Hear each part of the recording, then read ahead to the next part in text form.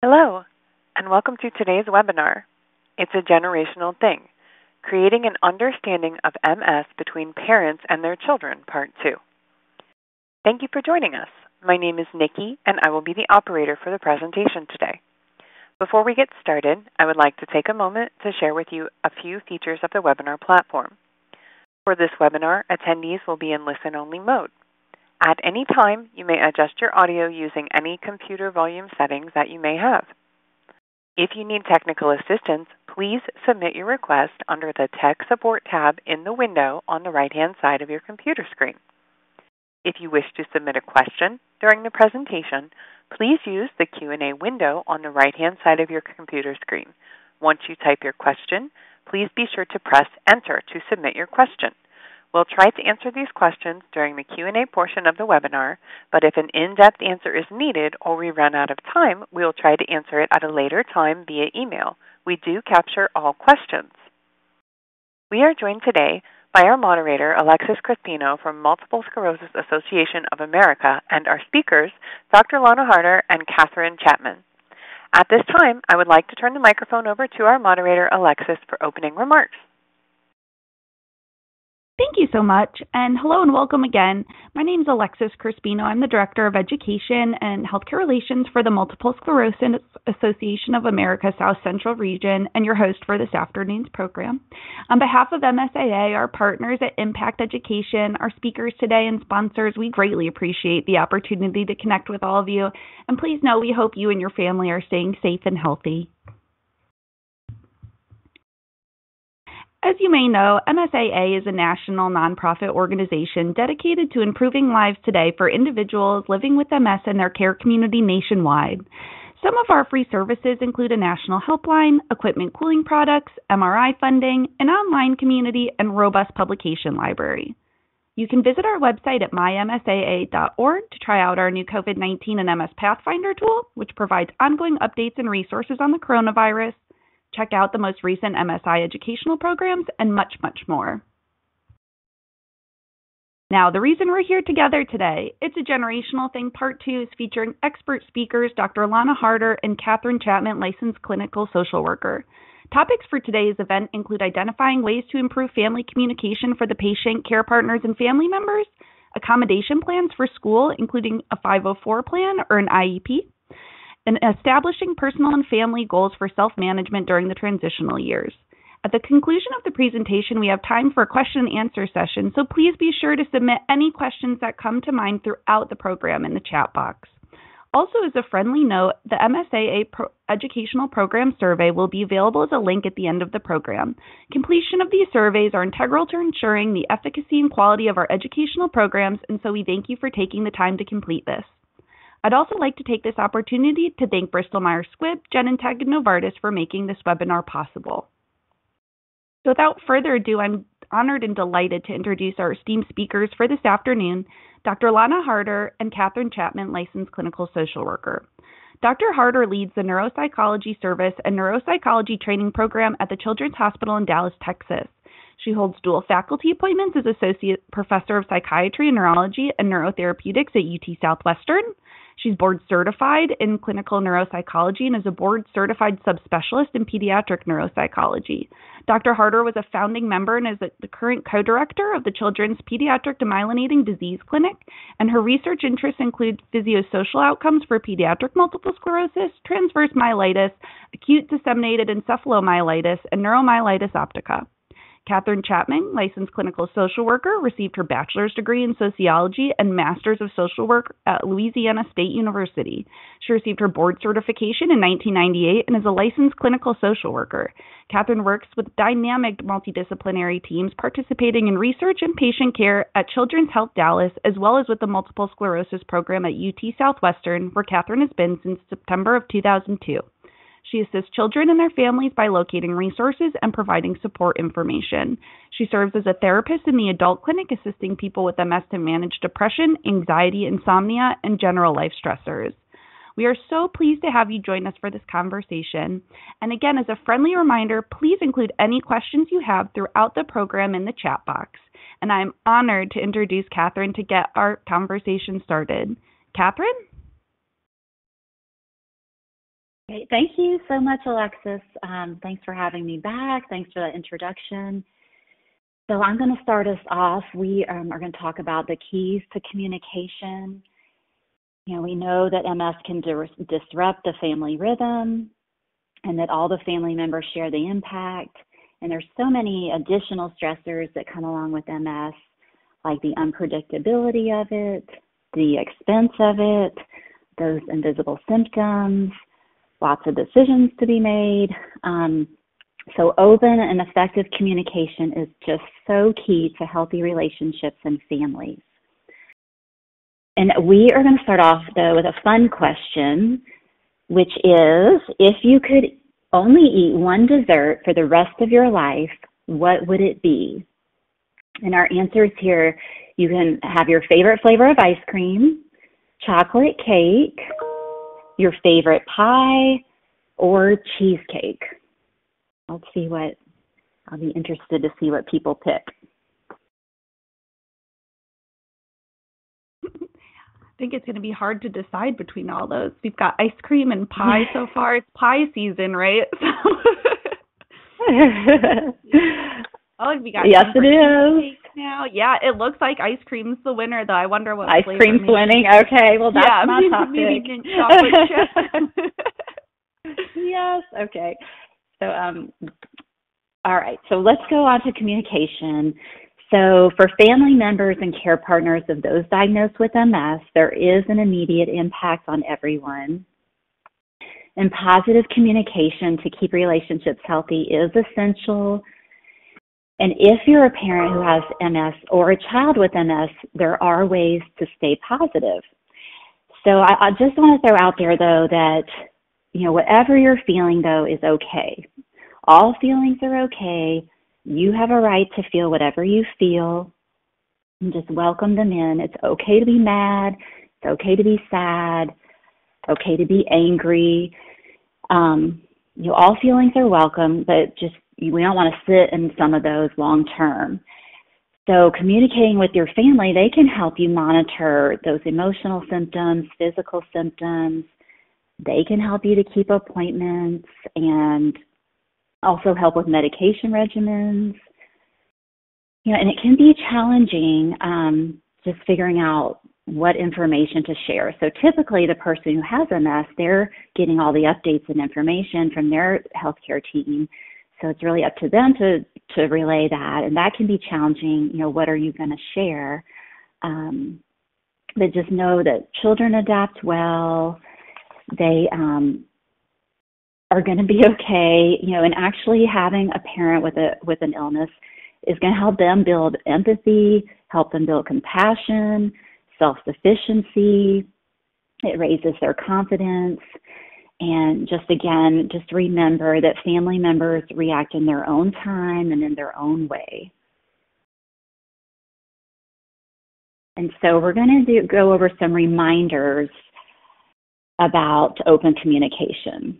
So this is, again, so key, and this is the time just to really flex and strengthen your athletic listening muscle. So that athletic listening is really having the intention to understand the other person. It fosters love. It can create productive dialogue when you're really trying to use that skill, and, try to understand and not make assumptions. And you could ask questions like, is there more you want to say about that? Or could you tell me more? Or how do you feel about that? And this one I love, how can I best support you right now? And unity is important for parents. They may want to talk beforehand, before they're having a serious conversation with kids or other family members, just to be sure, that they are on the same page of what's being discussed. And do your best to try to not take things personally. And I know this is something, everybody has to practice, but being defensive just is basically going to shut down any effective communication that's going to happen. And I just want to mention this book called The 4 Agreements, because 2 of the agreements are to not make assumptions and to not take things personally. It's by Don Miguel Ruiz. And I think it just might be a great thing for your family to read and just make you feel lighter, especially about those two agreements. And if you are getting frustrated, take some deep breaths. You might even want to put your hands on your belly, count your breaths, and just really feel your stomach expanding on the inhale, and then, releasing out on the exhale. And focus on getting air into your diaphragm. That's just a really easy way that you can elicit the relaxation response. Or you may need to take a time out, but you can practice self-soothing and count your breaths. And give everyone a turn to be the speaker and listener. So you could validate the speaker even by saying something like, oh, that makes so much sense to me that you would feel that way about whatever it is, the MS diagnosis, or trying to figure out a treatment option. You might even want to write down what you want to say, that you just have clarity and make sure you get your points across. So let's go through these tips on our side. Positive communication tips, of course, giving your full attention, which means no screens. Turn the TV off, get rid of the phones, and give eye contact to each other and show that you are listening. You can nod your head or, just make little gestures that they know you're listening. Use I messages. Again, this is so important. Like, I feel so tired, when I'm come home and doing the dishes, and then make a request. Could you help me out with that? Be honest. Again, there's no right or wrong feelings. Just whatever you feel is okay. And you're just expressing that to the other person. Be aware of the time and place. You wouldn't want to be like in a super busy restaurant having a serious conversation when you can't really hear each other. And then, of course, listening. We talked about listen with an open mind, an open heart, and try to mirror back to that person what you think you heard, so that you can reinforce it. Yes, you do understand what they're saying. And then we have just some examples here of things not to do. Obviously, you don't want to turn away from the person. That doesn't make somebody feel heard. Try not to interrupt. This, can take practice. I know for some, but just practice it, that let the other person have their time to talk and then you have your time to talk. Avoid blaming or judging. And I just recommend try to take this attitude of we against MS. We are in this together. MS is the bad guy. We are together. And then really try to not use silence to express your displeasure. I think a lot of us use that. This is a passive-aggressive form of communication, but it really doesn't help. It's not effective and likely will just amplify the problem. So again, take deep breaths, take a time out, and agree to meet later, and give yourself some space. Okay, so talking with your kids. For family, yes. We have a teen's response when asking about her mother's MS diagnosis. It was difficult for us when we found out that mom had MS. She just said, I may have MS. Then 1,000 questions came up, and she answered, I don't know, because she didn't know either. It was all new to her. And this teen's just saying, I would have preferred someone in the staff to explain what MS means. So, it's so important to be honest and open with your children and family about your MS. And there are reports that show that the more information kids have about MS, the higher their emotional well-being. And it also ensures that when you're talking with them that you are the source of their information or the healthcare providers, and it provides them reassurance and some sense of control when they are able to ask questions to the parents.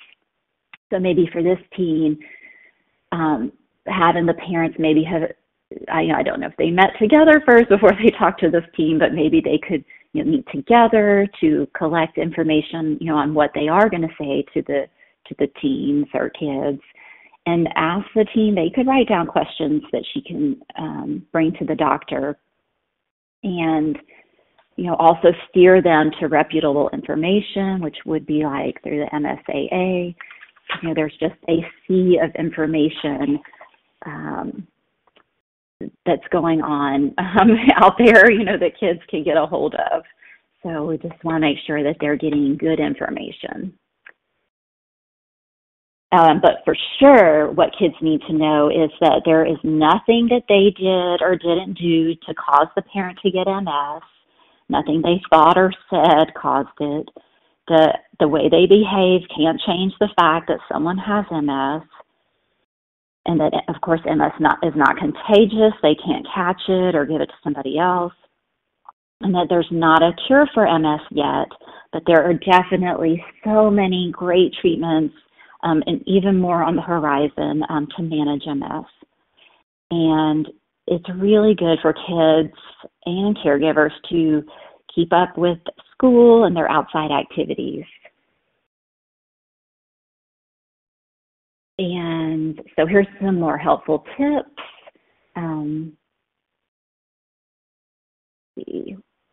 Move the slide. Okay, so talking to your doctor about your diagnosis, again, asking questions so you feel informed, because knowledge is power, and, again, gives people some sense of control. Sharing the information with your family, letting your kids know about the symptoms you're experiencing. So MS has those tricky, invisible symptoms that a lot of kids and even adults don't understand, like the profound fatigue that people have, cognitive problems, depression, pain. All these symptoms aren't necessarily seen, so that can be more difficult for kids. So definitely, let them know how you're feeling. Encourage them to ask questions, because this builds trust and allows them to voice any fears or concerns they have. Because, they can definitely have magical thinking and, think of these worst case scenarios and have all these fears that you probably can reassure them that that's not the case. And if you don't have the answers, talk to your doctor and your healthcare team, or look on the MSAA website. And then again, just to really let your kids know that MS is in no means is their fault, because again, they can have that magical thinking and personalized thing and think things around them are their fault. Okay, so some positive comments for your kids. We have some examples here. Thank you for asking me. I'm glad we can learn together. Asking your kid, how can I do better next time? All this takes practice. I am proud of you. I appreciate that you came to me when you didn't understand. And just letting them know that you support them and that you are going to be there for them anytime. And, that encourages them to come back with future questions. Just letting them know you're there for them and you want them to ask and be involved.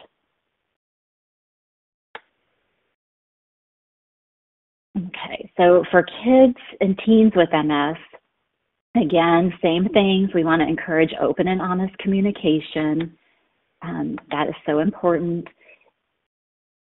You want them to let you know when they're not feeling well. And then when you're talking with your kids about MS, try to stay calm so that they can stay calm too, and just make them feel reassured. And then especially as they're getting older, encourage your kids to take more control during medical appointments and with their treatment.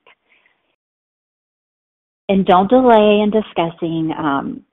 Kids, have this sense, they know when something is wrong, and they may be thinking up something way worse than what's actually happening.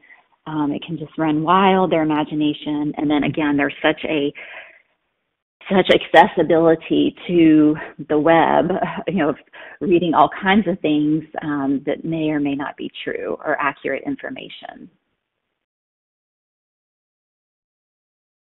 Okay, so at Children's, we have a transition program for our children's clinic, and this is loosely, the goals that we try to do. We, Dr. Harder, Dr. Greenberg, and our nurses, we came up with a transition assessment to give to our kids annually to help make sure that they are, that we're touching on all these points through the year so that they'll be all set and ready by the time they leave us. And this is basically what we follow. So 15 to 16, this is when parents and us can have the teen practice explaining their medical condition to us, their medical history, having your teen practice describing signs and symptoms and what to do when they feel a certain way and who to call, like determining what's urgent, what's not, helping your teen learn the names of all their medications and the doses, when they are supposed to take them and why they're taking them. We want them to know that because, we all are responsible for this transition, the healthcare team, parents, and of course the teens. We all play a role here. And at Children's, we found that it's best to give little bite-sized pieces each visit instead of overwhelming with just a big binder of information. So we try to touch on little things each time, each visit. And we have them, again, fill that transition assessment out every year so we can kind of see where they're at and, maybe even give them a little homework to work on till when we see them next time. So 16 to 17, managing health condition independently. So let your teen ask questions at the visits. Let your teen watch or listen to you as you make the appointments for them so that they'll be able to do it. Have them practice it. Let your teen watch and listen to how you fill prescriptions. You can have your teen fill, then you can listen in. Of course, how to access emergency care. And then 17, 18, we want to make sure that we're promoting engaging in wellness behaviors. So talking with the teens about how important medicine is, or just encouraging them to make good choices, which could be making sure they're getting plenty of sleep, getting exercise, eating a nutritious diet, and managing their stress. That we know there's a lot of stress out there right now with school and just what's going on in the world. And then 18 to 19, getting familiar with health insurance, community resources. So talking with teens about health insurance plans and what role that plays in their health care, and helping your teen to reapply for insurance if needed or get new coverage. And then, we all want to talk with the teens about what are their plans for the future. And we talk about this pretty much every time, but just, encouraging them to go to college, to work, just helping them dream and keep pursuing all their plans. Okay, so sibling support. So, siblings can feel isolated. Some siblings may feel isolated when there's somebody in the family has a chronic illness. And they might have all kinds of feelings erupting, like jealousy, guilt, maybe even that they didn't get MS, or resentment, or just curiosity about MS. So you really want to keep them informed and involved so that they feel like they are valued. They, maybe they can have a particular time when they get to choose the activity y'all are going to do together. Or if they're upset and they're just not really talking, maybe they could journal and write their feelings out or draw a picture to talk to you about. And encourage them to ask questions too. And they may even want to make a list of fun things they can do together with their sibling. And if they're doing extra chores, around the house, maybe, they get a little small reward for that, that extra help. And again, whatever you're feeling, that's okay. And family meetings. Okay, I love this. So I think it'd be great if everybody could have a standing family meeting where you give yourself an hour a week to discuss things, brainstorm about, well, some of the things you could first talk about is things that you're grateful for. That's always a great way to start things. And then maybe bring up the stressors or concerns people have. Everybody gets a turn. And then brainstorm about solutions and how y'all can support each other together. And again, not having the TV on, not having all those distractions around, and, let everybody have equal time. And, of course, don't hesitate to reach out for professional help if needed, to help facilitate some of these conversations. And just something that I want everybody to remember is just that, every family has their challenges and everything is not about MS. So you want to find a place, keeping the MS in its place, but also treating it and managing it. Okay, so I think we are going to do another polling question, and this is, what is your favorite activity to do with your family? And our options here are playing games, having a movie night, having dinner together, getting outside in nature, or not sure. We need to prioritize more time together. This is a fun question, too. I It guess is. Going outside. Another fun one. What do you think your favorite is, Katherine? Well, I do. I love getting out in nature for sure. And, I would say getting out in nature, taking walks, riding the bike.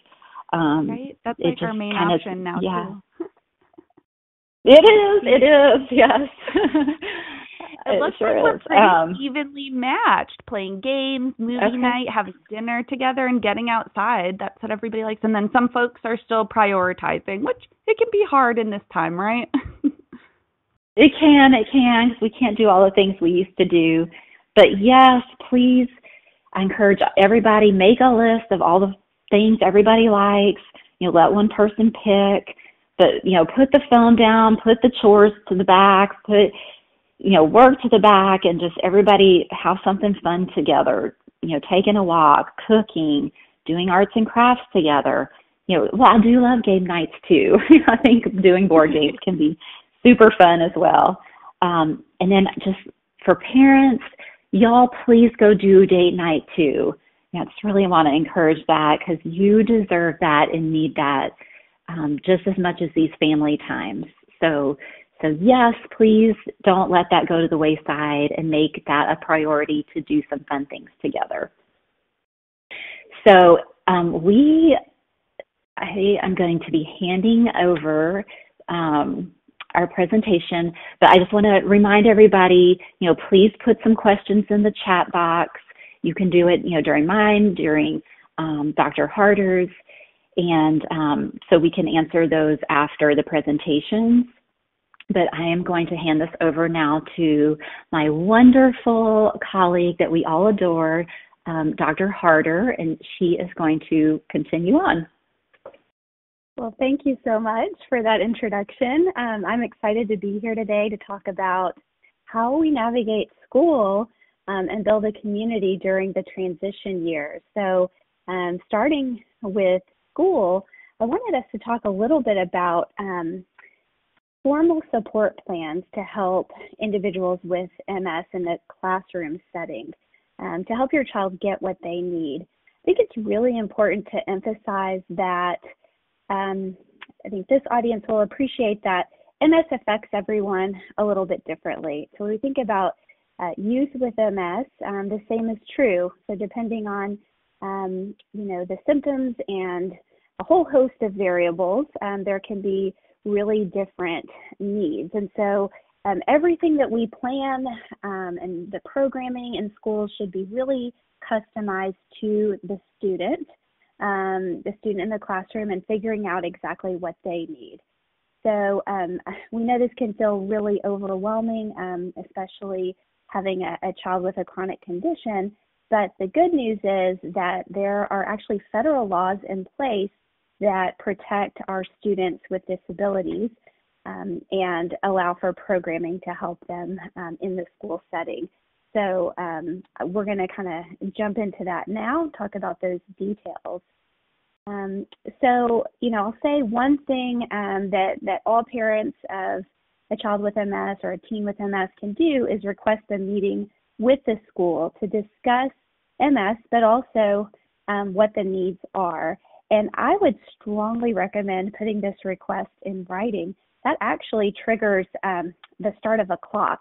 So a school has only so long to respond after a formal request is put forth by a parent. So that is my piece of advice there, is to put it in writing and have that documentation. And then very importantly, whether or not there is a formal plan in place or things are moving that direction, I think it's really critical to speak to and coordinate with the nurse at the school to provide that medical information and any emergency contact. So best to be proactive and kind of plan ahead in case symptoms did emerge during the school day or something along those lines. And so these terms here could be foreign to folks on this webinar here, but I'm going to tell you what these mean. So 504, an IEP meeting would be what would be requested and scheduled to really plan and set up those accommodations. One really important point, even though schools have nurses and these great medical experts, it's important that none of us assume that anybody at the school, nurses, teachers, administrators, really know and understand what MS is. And as we just pointed out earlier, even if they are aware of MS, maybe they have a friend or family member with MS, they don't know exactly how it impacts your child. So we really want to emphasize educating school personnel. I know those of us at Children's who work in the clinic do this on a regular basis and have the privilege of, communicating and coordinating with the schools, and I think that's a great thing. So there's also an MSAA toolkit that can kind of help with this type of thing as well, so I wanted to be sure to mention that. So talking about this 504 plan, so 504 actually it comes from federal law, so that's why they call it a 504 plan. And it's designed to help students with disabilities design that customized education plan. I mentioned before, I'll emphasize it again, this is highly customized to the individual. It isn't just a blanket one-size-fits-all list of accommodations. It's really very specific to what the student needs. And as we'll talk about, this may change over time. Actually, we expect it to change over time because what we need in 5th grade is going to be very different from what we need in high school or college. So be prepared that the plans will change over time. So the key here with a 504 plan is students can qualify if they have a condition that affects or limits their life activities. So learning might be one of those life activities, but there is a very long list of these. And the condition, would be multiple sclerosis, right? So that's what we're focusing in on. In the school setting, they'll refer to medical conditions by calling it other health impairment or OHI. So you may hear that term when you're interacting with the school. So that's what that refers to and is particularly relevant, I would say, to our students with MS. So again, our students with disabilities or with MS or an other health impairment are protected under this federal law. And then there are some variations in how these federal laws are applied state to state. So we have things in Texas that you might not see in other states. But in general, states are expected to follow this federal law. It's just their execution of that may look different. They may have some different terms. So just be aware of that if you're ever talking to folks from different states. There could be some nuanced differences there. And I wanted to give you some examples of accommodation. So what does that mean? What does that even look like? So some common ones I will say that I recommend in our clinic would be things like extended time for exams, maybe preferential seating, we call it, in the front of the classroom to block out distractions and really help them focus on the teacher. There is an accommodation that allows for adapted physical education, or PE, so that they can still participate, but then it's adapted so they can do so in a safe manner and accommodating for any physical needs that they may have. Note-taking assistance is a big one because, listening to a lecture and keeping up with writing notes can sometimes be really difficult, whether that's because of attention difficulties or maybe using our hands is harder to do quickly. So it could be kind of a fine motor difficulty. There's lots of reasons we might suggest note-taking assistance.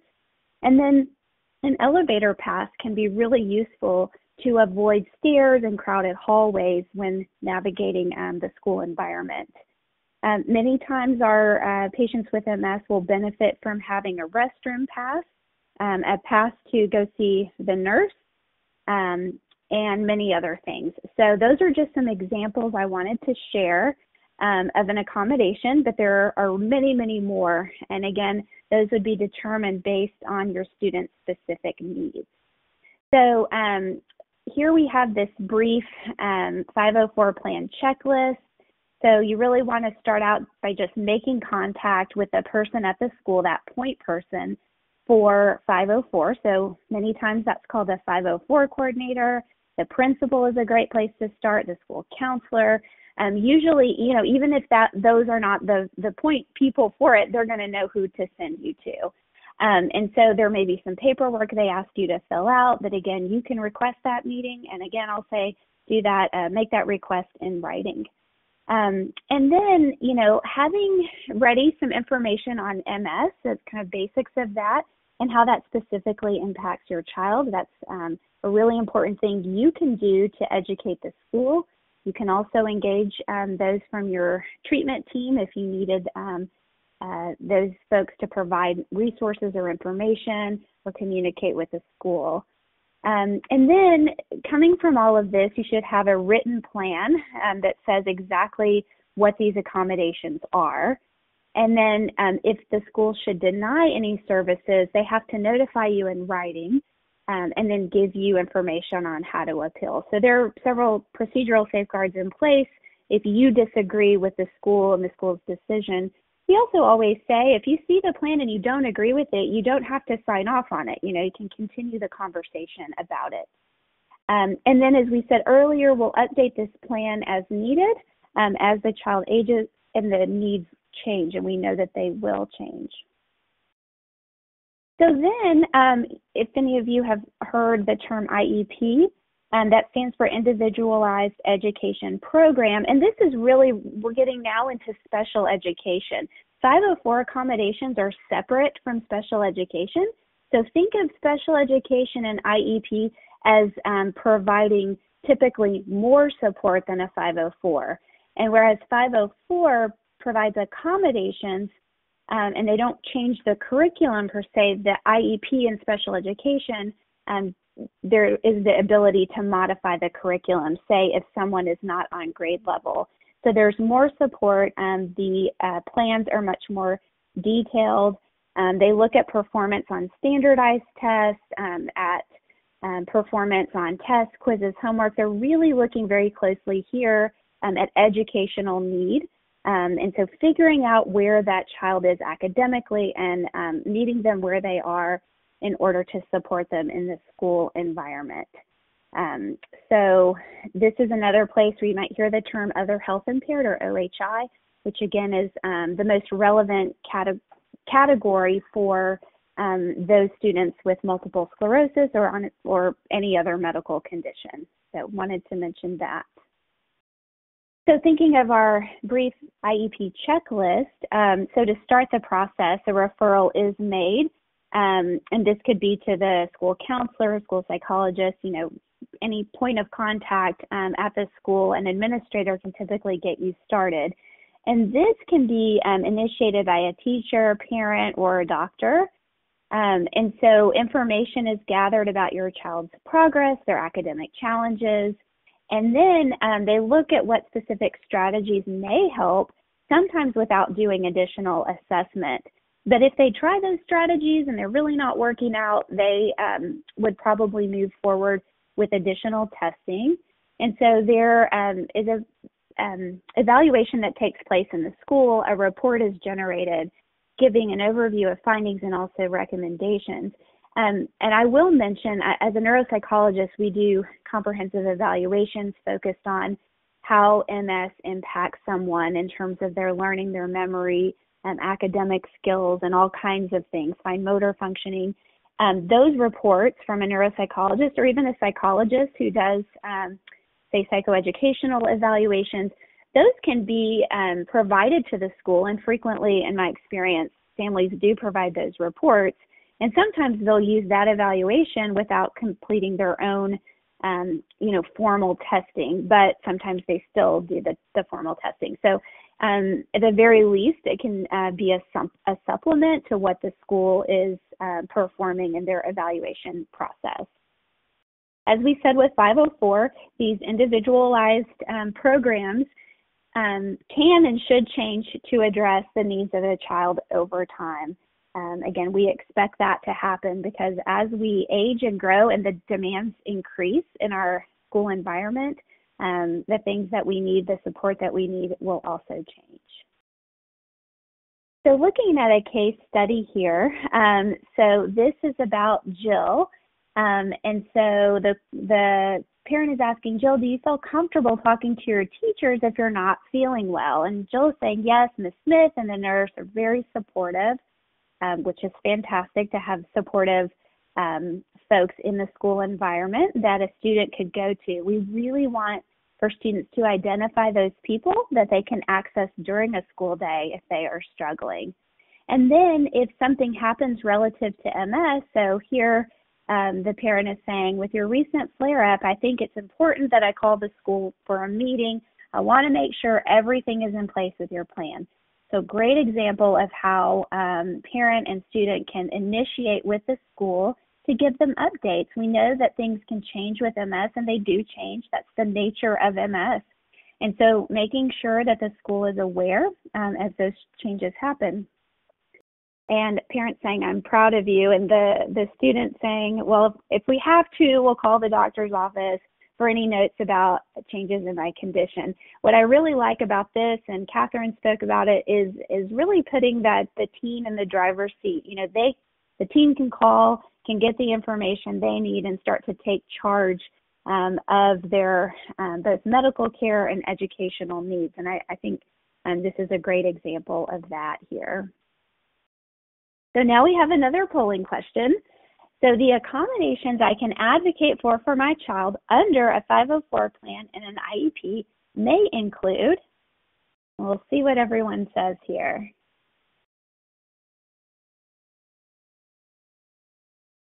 So a second set of books for home, recorded lessons, elevator access, gym modifications, breaks in the nurse's office, oral exams, bathroom pass, or all of the above. We've got all of the above. I think that we're tracking with you.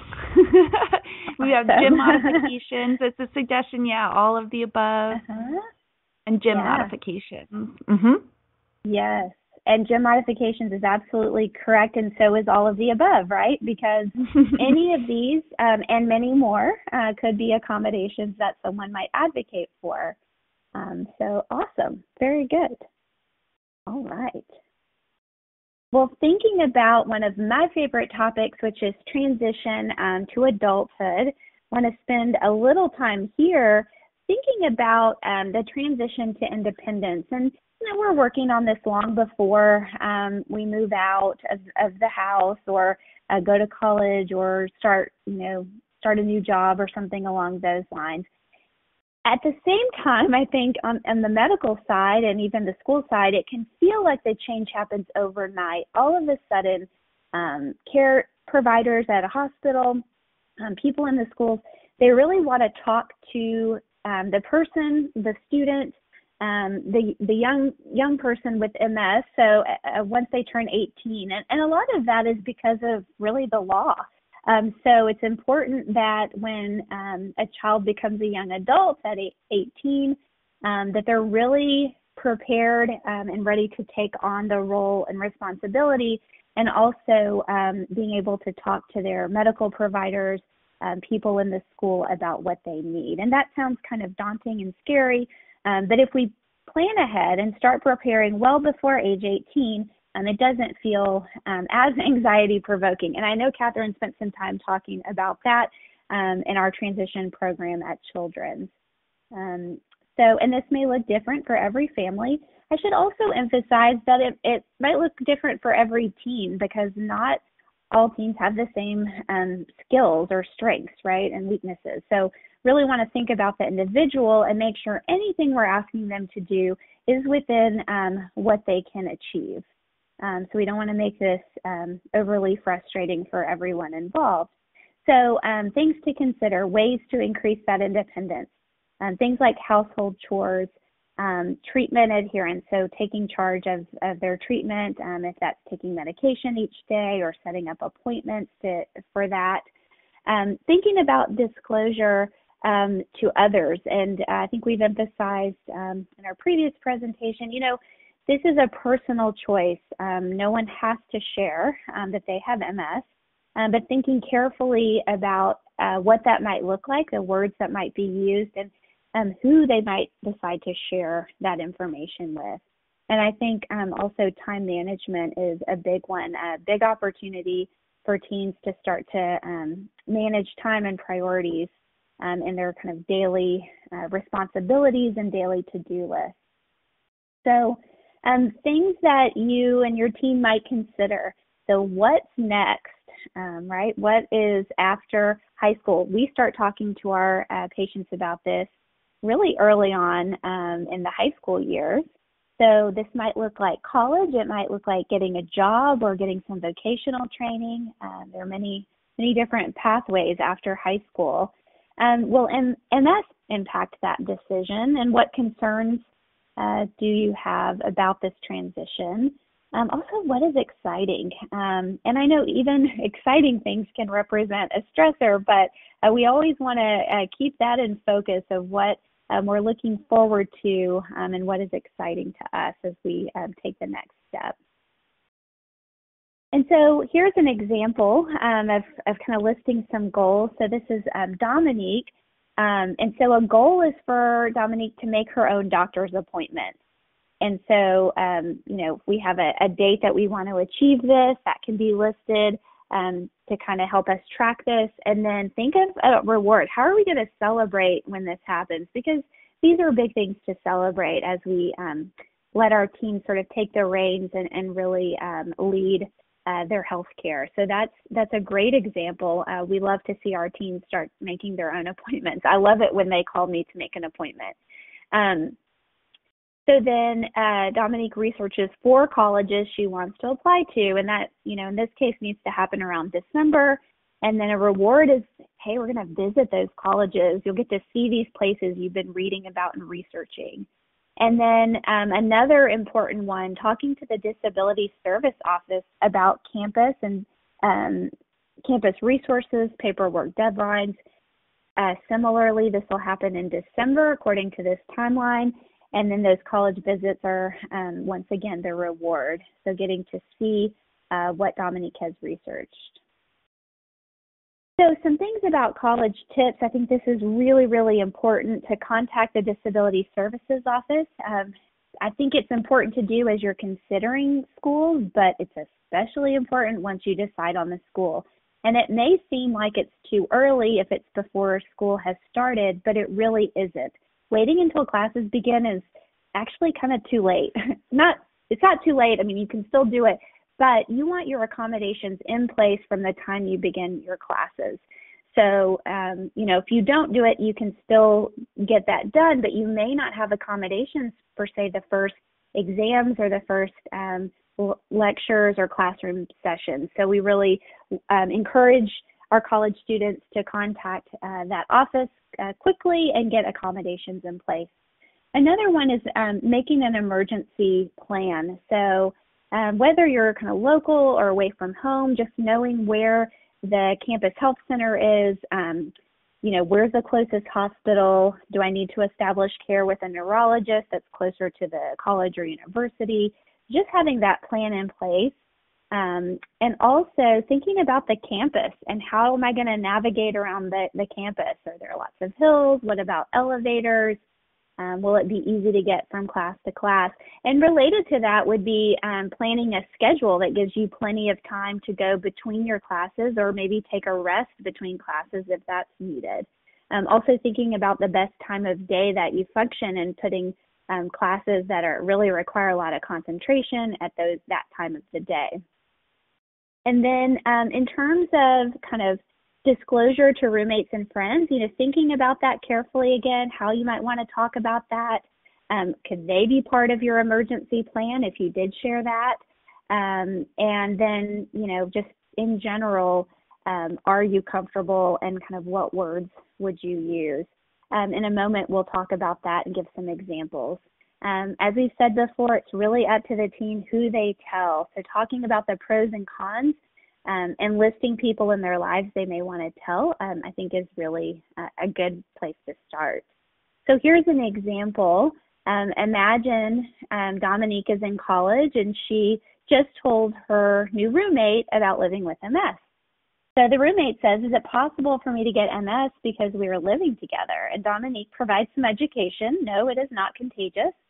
No need to be concerned, but thanks for asking. So it ends kind of on a, hey, thanks for your curiosity, but no, not contagious.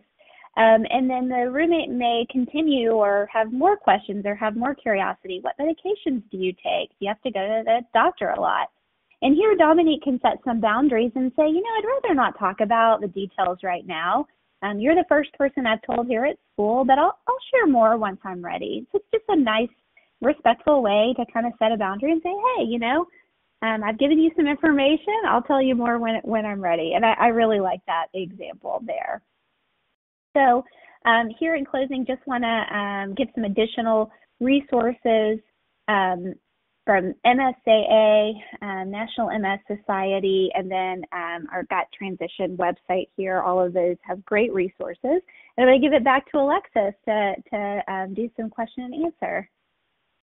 Wow, Dr. Harder, Katherine, thank you so much. That was truly fantastic, and we're so appreciative to have you this afternoon and for taking a deeper dive into, these topics with us. I felt like I was in a room with you. As mentioned before the program, I please encourage everyone and thank everyone here today for taking the time to complete the program evaluation survey. And if you have additional questions or you'd like to know more about MSA's programs and services, please don't hesitate to reach out directly to me, Alexis Crispino, but Dr. Harder and Katherine, if you don't mind, we have a few questions too. So sure. I have, the first question I have for Katherine. My daughter has early onset MS. My son feels like my daughter gets more attention. How can I help my son feel like he's getting as much attention as my daughter or help balance that?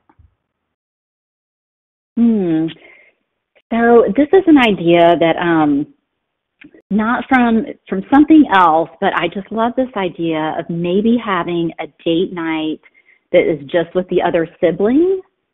So, mom and son or dad and son, like that them have just an activity that just the two of them go do so that they can have, the undivided attention at that time. And, but again, praising them for, any help that they're doing with, helping the other, the sibling, and, again, encouraging them to do fun things together that's just them two. Yeah. Because I know it can take a lot. Yeah, it can take a lot from the siblings. Or even if you can't, get out, let's go take a walk together. Or let's, just maybe letting them have some one-on-one time with you too. Yeah, thank you. That is such a great idea. Let's see. So I have another question for Katherine and Dr. Harder. So I know it's important to have a supportive school to help navigate my child's 504 plan, but how would you suggest I approach communicating with my child's school if they haven't been that supportive of the needs of my child's condition? MS isn't easy for the school to understand and how it impacts my child's day-to-day needs. Yeah, that's a great question, and Mm-hmm. can completely It does come up. It Yeah. does. Oh, yeah. Mm-hmm. And thinking about schools struggling to understand MS, and not only that, I just will point out, day to day can look different in the same person. So and I will write this in my reports, don't assume because, I'm going to make up a name here, Johnny could do this on this day that he can do it tomorrow or the next day, right? So it's kind of hard, I think, for people to understand. And something our neurologist said in our clinic yesterday was our kids with MS, it's an invisible disability, quote unquote, in many cases. In many cases, you just wouldn't know if you are interacting with them. So I think that makes it even harder. In a situation where a school may not seem as supportive or is having some trouble in the understanding, a couple things come to mind, and we'll see if Katherine has others. One would be, engaging the team, medical providers, to see if there can be some communication between, say, the hospital and the school, which I know we do a lot, and it seems to go a long way. Parents are amazing advocates, and sometimes having an additional layer of that advocacy from providers can be really, really powerful. The other thing is I would just try to put as much in writing as you can, just to keep that paper trail, the documentation. And then if you're feeling like, the school's really not following the plan we put together, if it's a 504 plan, parents have the, ability to go to the Office for Civil Rights to, report this and get some intervention. And that would be in a more extreme case, of course, but I do like for parents to know kind of what all those different steps are to escalate it if they are having concerns. Absolutely. Thank you so much. Yeah. Did you have great. any other thoughts? Yeah. Well, and we are so lucky at Children's that we have a school liaison. So she will, helps us so much in communicating with the schools, and even came up with guides. But parents could come up with guides too, just on what MS is, here's some of the symptoms, because again, a lot of those are invisible symptoms, and, people with MS have good and bad days. And then just here's possible accommodations that could be helpful, to give them ideas, because maybe they just don't know what to do because they haven't had somebody in their school with MS before. So, maybe just, parents are just putting something together, like that can be used. And again, we're just really lucky to have a school liaison that will contact the schools, but it could be anybody on the medical team. Again, like Dr. Harder was saying, to contact them and give them more information and ideas. Wonderful. Thank you so much. And just as a friendly note for our participants, if y'all have any questions, you can pop them into the chat box still. I do have some more questions. I really like this next one. I think it's great because lots of folks will be seeing or maybe being around family with the holidays coming up. And so this question is for both Dr. Harder and Katherine. So thank you for suggesting using I statements versus you statements. Are there any times that I should avoid using I statements when talking about my MS diagnosis with my family, and thinking especially about discussions with a broader range of people? Age range of people. Yeah. Well, I don't know that you can really go wrong with I statements, because you're basically just expressing your feelings. Mm-hmm. And whatever you feel, is what you feel, and you have a right to feel your feelings. So, I don't know that. And the I statements is just to try your best to communicate so that the other person understands, but doesn't feel defensive, so that it's not their problem that that you're feeling that way. It's just how you feel. It's an observation, with the facts. Absolutely. Thank you so much. And I think we have time. If it's okay, we'll do one more question. this is an interesting one too, I think. So my teenager has disclosed their MS with some of their friends. Some have been supportive, but others don't understand. How can I support my child's desire to disclose their diagnosis while protecting them from the situations that might arise from doing so? This is a great question, and maybe I'll kick off with a few thoughts and see, Catherine, what you think. I think this is a great example. I think, parents are always looking for teaching opportunities in life, and so maybe helping to talk to them about that, different people may have different responses to things, and reminding their teen that about what they can control, what they can manage themselves, but that, we can't control other people and their reactions and what they say and do. And then providing reassurance. And I think also role playing prior to these conversations can be really beneficial, because I think kind of having prepared, what you're going to say, how you're going to describe things. We said before in the last presentation, MS is really complicated and can be difficult for professionals to describe to each other, so even more so for teens. So those are just some thoughts that kind of come to mind. Katherine, I don't know if you have other suggestions. I think that's, it's really great, and I think it's so helpful. And Katherine, if you don't have any, if you have any additional comments, that'd be great. And if not, I think that we're about ready to wrap up and conclude for our afternoon. Katherine, did you have any other additional notes you wanted to mention? All right. Thank you.